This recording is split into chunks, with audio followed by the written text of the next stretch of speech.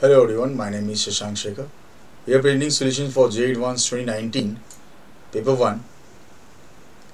The question for this video is taken from the chapter Application of Derivative as in the paper. Let's have a look at the problem. Let f r2r be given by fx is equal to x raised power 5 plus 5x raised power 4 plus 10x cube plus 10x square plus 3x plus 1. It looks like the opening of x plus 1 whole raised to the power 5, isn't it? 5c1, 5c2, 10 is 5c2 now. But the term coefficient of x is like creating problem. If it would have been 5x, then it is directly the opening of x plus 1 whole raised power 5. So we can, however, write it as x plus 1 whole raised power 5 minus 2x. 3x can be written as 5x minus 2x. Let's see how can we take help of this thing here. For x less than 0, it was defined as this. For x 0 to 0 close to 1 open, it is x square minus x plus 1. For 1 close to 3, it is 2 by 3x cube minus 4x square plus 7x minus 8 by 3. And for x greater than or equal to 3, it is x minus 2 log of x minus 2 to the base e minus x plus 10 by 3. Which of the following options are correct? Option A, f is increasing in minus infinity to 0. F dash has a local maximum at x equal to 1. So we need to check f double dash also. Because in order to check the points of local maximum minima of some function, we need to find its first derivative. So the derivative of f dash would be f double dash now. So we need to go to f double dash, up to f double dash. F is on to option C. So whether the range is R or not, because the codomain given is R. So we need to check that. F dash is not differentiable at x equal to 1. Okay. So this will also be retrieve using the second derivative, values of second derivative. Let's see how can we solve this question. Okay, the question looks lengthy, but I'll try to make easy for you. Let's see. So fx is this. So if you write 3x as 5x minus 2x, and by taking 5x, f dash can be written as 5, because it is x plus 1 whole raised power 5 minus 2x.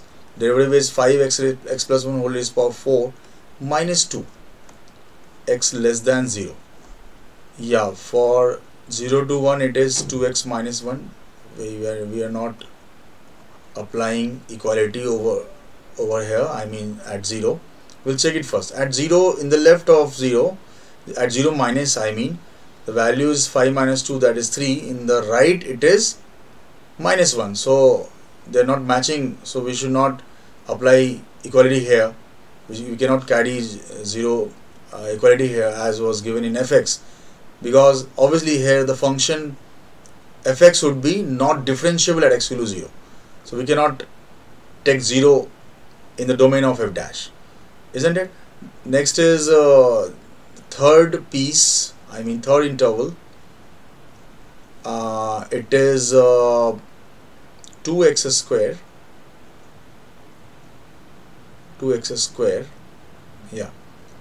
minus 8x plus 7, and at 1 minus the value is 2 minus 1 1, and 1 plus it is 2 plus 7 9 minus 8 1.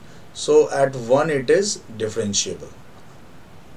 So it's like this, and for x greater than or equal to 3, we need to differentiate x minus 2 ln of x minus 2. So it would be x minus 2 into 1 by x minus 2 is 1, and minus x derivative is minus 1, got cancelled, and one more part will come as ln of so log x minus 2 to the base e, the final derivative for the last part. And x at x equal to 3 it is 0. At x equal to 3, the above part is 9 into 2 18 plus 7 is 25 minus 24 is 1. So x greater than 3. We can write, we should not carry 3 here also, equality sign. because at 3 yeah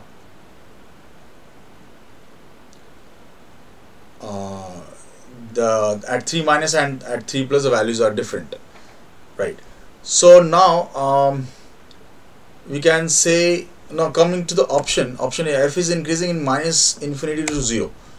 So is it increasing in the first part? So we can easily see that the first derivative derivative in the first interval minus infinity to 0 is not always positive or not always negative. So this part is not always positive. So f dash is changing sign from minus infinity to 0. It may be negative, may be positive, can change sign in minus infinity to 0. So we can say that the option A is not correct, right? It is not always increasing, always positive. F dash was not always positive. F is onto, f dash has local maxima, f dash is not differentiable at x equal to 1. So let's see. Yeah, f is differentiable at x equal to 1, but when you find f dash na, so f double dash 1 minus would be 2.